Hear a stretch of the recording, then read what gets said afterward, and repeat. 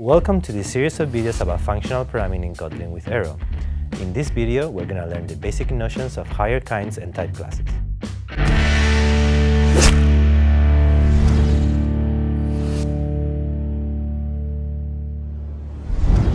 A type class is an interface we use to describe abstract behaviors that affect multiple data types.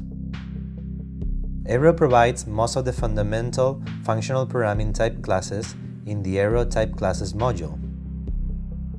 Some of these type classes are semigroup, monoid, functor, monad.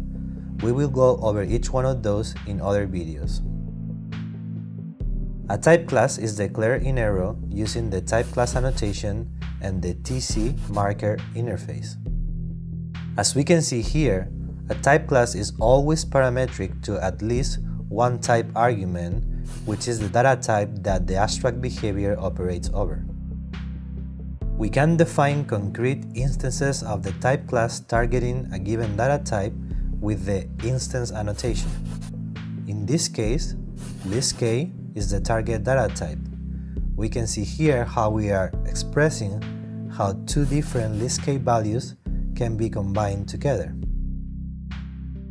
Once an instance is declared for a given type class, in this case the semigroup for list k, we can use the semigroup syntax to combine list k values. Type classes allows us to create programs that are polymorphic. That means they can operate over many data types. In this case, we have defined an uber combine operation that is entirely polymorphic, and we can use it with the concrete data type list k because we've provided previously an instance for it. With Dagger 2, we have compile time verification of the injected type class instances. Arrow provides a Dagger 2 ready module with all of the Arrow instances ready to be used.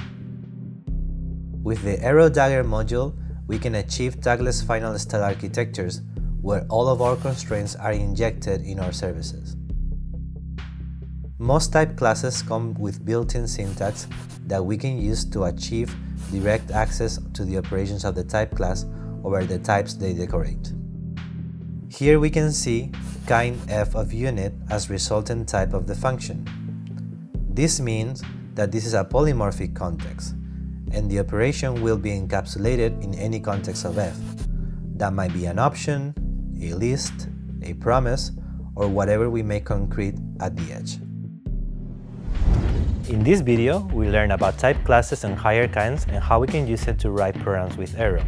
In the next series of videos, we'll learn more about the specific type classes we use in functional programming. Thanks for watching.